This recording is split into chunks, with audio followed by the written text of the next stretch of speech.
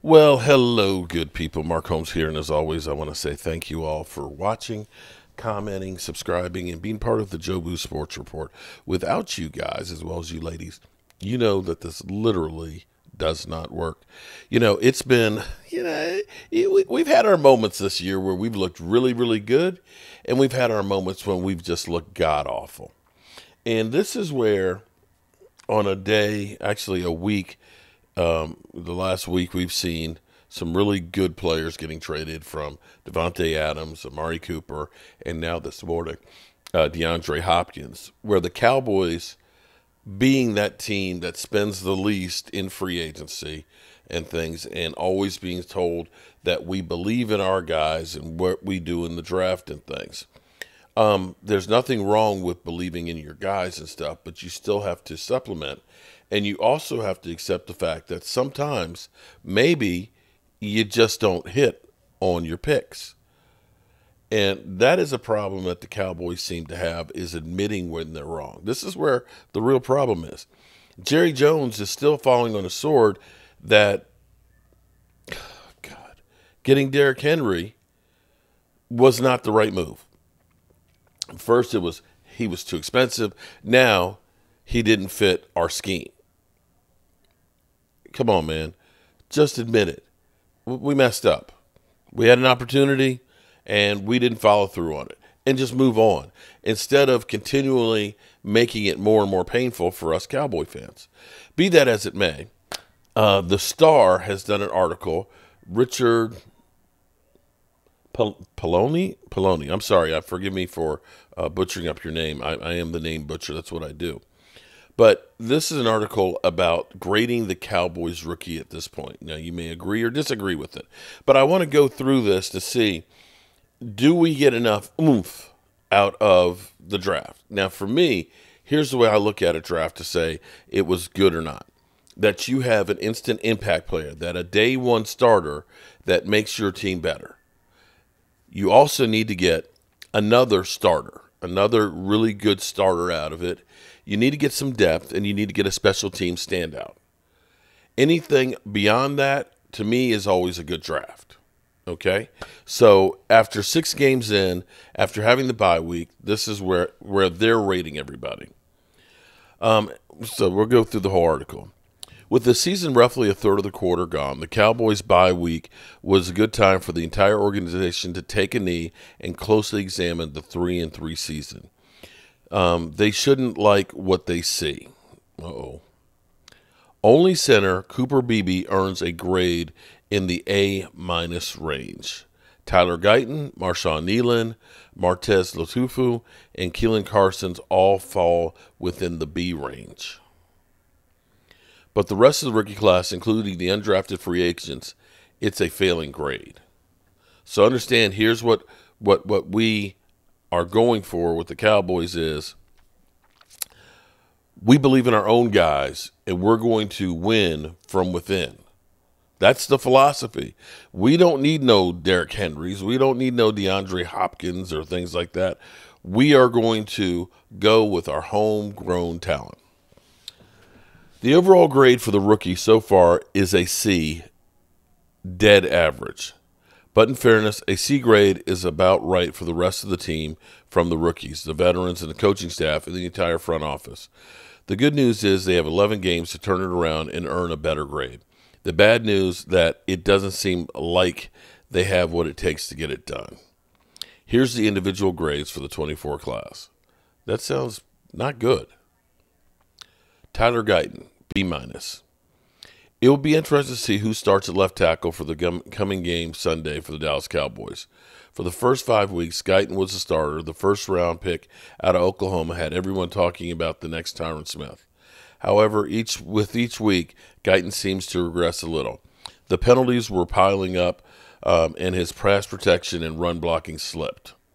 After his injury 23 plays into the Pittsburgh game, Tyler Smith slid over to left tackle, and T.J. Bass took Smith's slot at the guard.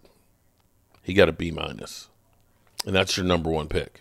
Now, mind you, we did trade back, and we ended up getting Cooper Beebe. Suddenly, okay, Suddenly, the Cowboys' running game ignited. With the Cowboys hosted the Lions a week later, Guyton was in uniform, but he didn't start the game. He didn't see a single snap, not even on special teams. That doesn't bode well for Guyton. If he's riding the bench again in San Francisco, that will be an even worse omen. It would also put the Cowboys on track to have wasted back-to-back first-round picks. Okay, not starting off good. Marshawn Kneeland. Like Guyton, Kneeland, the second-round pick out of Western Michigan, was injured early in the win over the Steelers. Unlike Guyton, Kneeland has been constantly good over the first 5 weeks. He's even made his first start that night in Pittsburgh. Unfortunately, a knee landed Kneeland on IR, and that will be a few more weeks at least before he could return.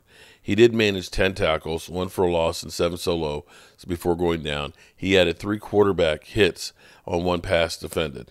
Despite the injury, Kneeland has been a lot of upside and will continue positively for the Cowboys.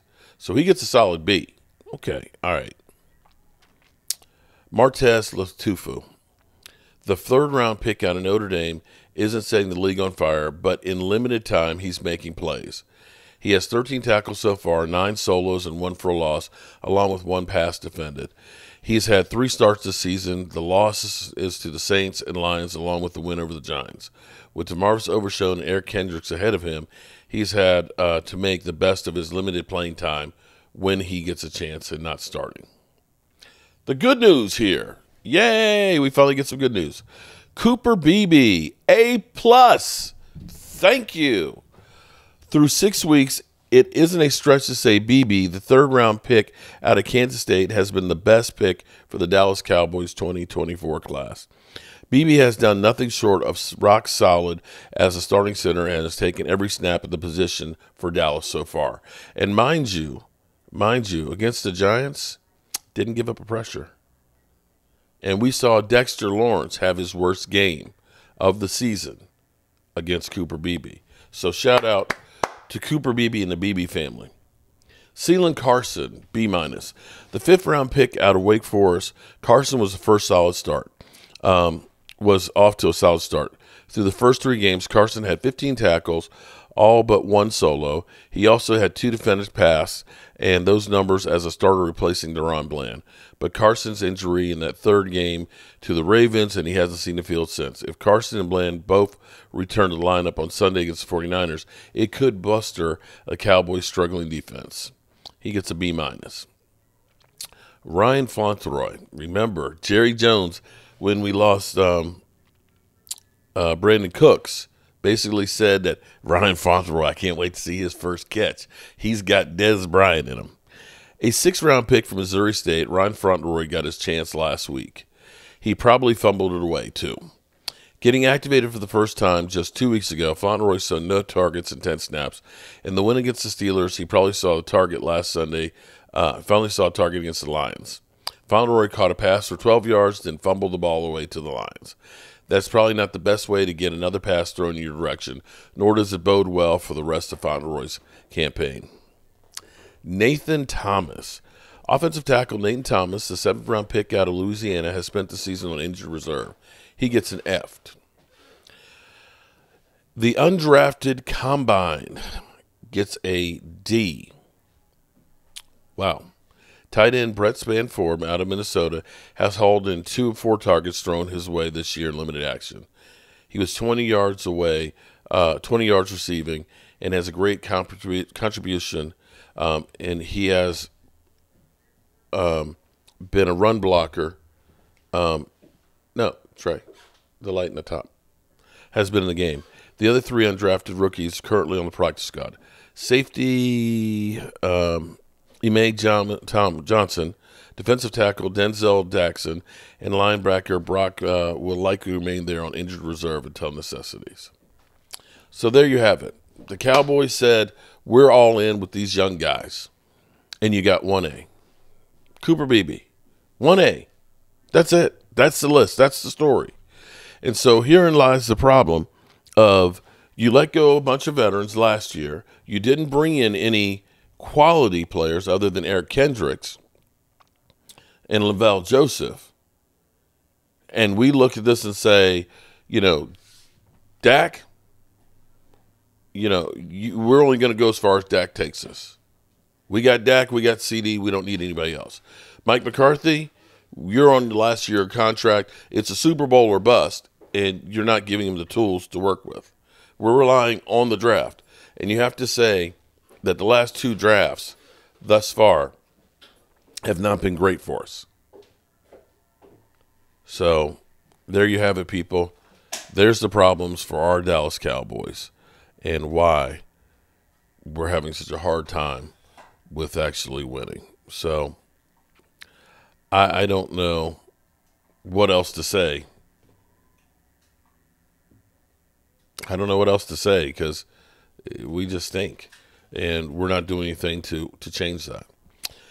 It's hard being a Cowboy fan right now, but maybe we get a win against San Francisco, and maybe that changes things.